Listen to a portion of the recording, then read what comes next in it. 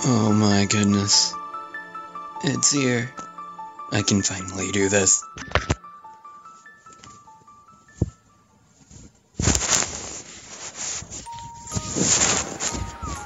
I don't want to watch you. We've already seen this. No.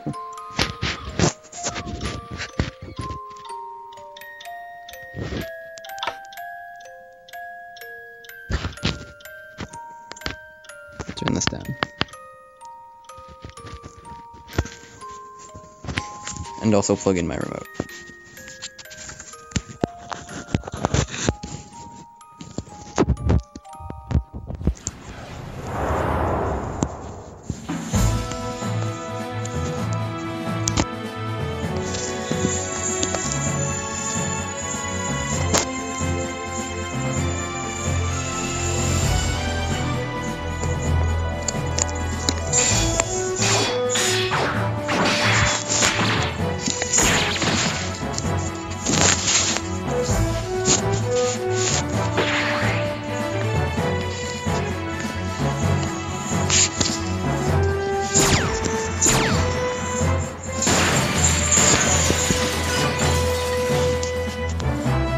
I really don't want to see this again.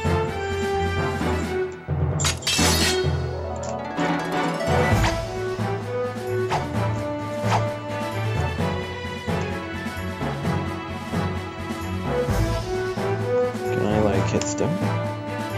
No? Okay, cool, we can. Skip it.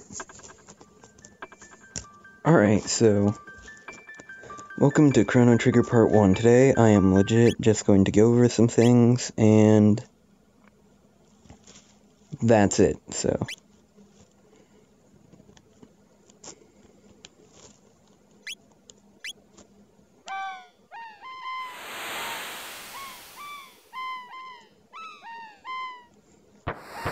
now, my friend is also doing a Let's Play of this game, and... it's going to be blind for him. I will not be playing this blind. In fact, I made an appearance in his first video, so I might link you guys to that. Note, might. But, anyway...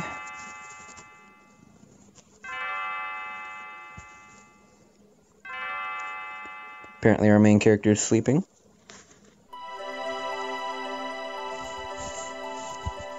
Alright, so I'm going to let you guys read the dialogue there. I'm not going to read it for you. And sometimes it just, like, holds up. Kind of. So, sorry about that beforehand.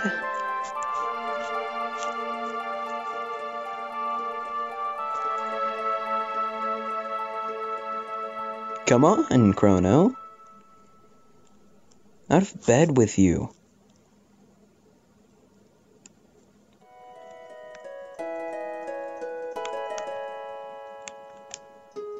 Alright, so, as I've already explained, I'm not going to be doing a whole lot. I'm just going to be going over some things here. So, I am using an Alienware? No, not Alienware. What am I thinking Alienware?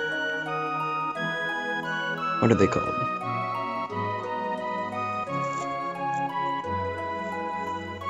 An Afterglow PS3 controller for this, so if you want to know, I'm going to be setting battle speed to very fast, battle message speed to moderate, and we already have the weight thing.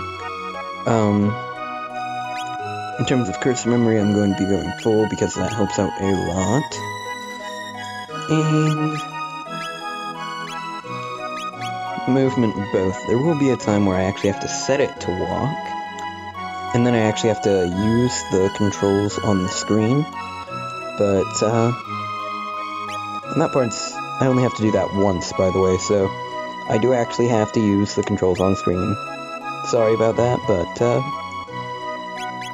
yeah. So, other than that, let's see our equipment. We have a wooden sword, hide cap, hide tunic, and a headband. Headband is awesome, by the way, because speed is really important. Speed maxes out at 16. So, basically, what speed does is how fast you can do something in battle. So, there's a little kind of like ATB bar below the character's HP you can see, and it is what... Well, how fast that fills is determined by your speed stat, so the more characters you have with max speed, the better. However, throughout the course of the game, we will be finding speed tabs, which raise speed. I will be only using them on Chrono, because I want Chrono to be the fastest by the end, because I need him in order to grind.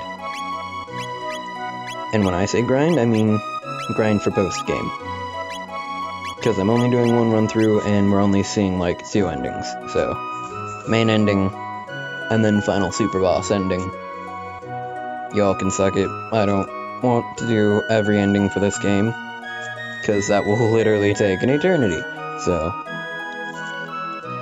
also, I have one save already made, and that save is for the second super boss, I should say, but that's not going to be for until I beat the game, so I will get back to that whenever we get back to that. So, what text do you have? Oh, you need 5 for Cyclone.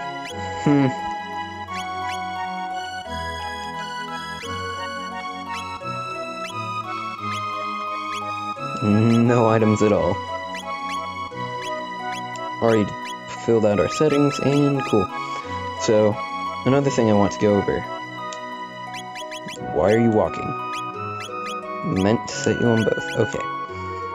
So, one more thing I want to go over is this game will only allow you to have 3 party members in a battle, unlike a lot of RPGs beforehand, which allow you to have 4, maybe 5. But basically, so because you only have 3 members, this isn't really spoiling anything, but each character in the game is only going to have 8 or so normal techs, but then they have dual techs, which is between 2 characters, and then triple techs, which is between 3 characters, and a whole lot of them use Chrono. Not even joking, I think there's 8. No, there isn't 8. There can't be 8 that use Chrono, but there's a lot that use Chrono, and not a whole lot that use not Chrono. I think there's like 4 that don't use Chrono. Correct me if I'm wrong on that. Don't know for sure. And the only every single one that does not use Chrono requires an item. So, items required for special techniques that look really awesome. I will only be showing those off, and won't really be using them in any boss fights. There is one party that I will use for a super boss that is a really cheap party, and yeah. So, anyway, after all this,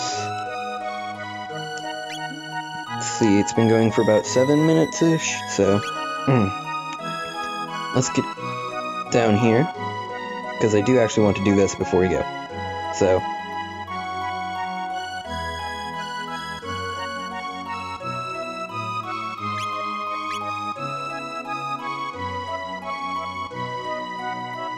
yeah, you're fair.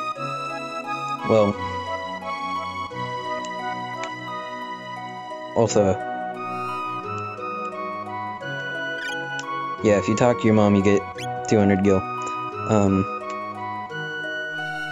And the cat meows. I don't know if you can hear that, but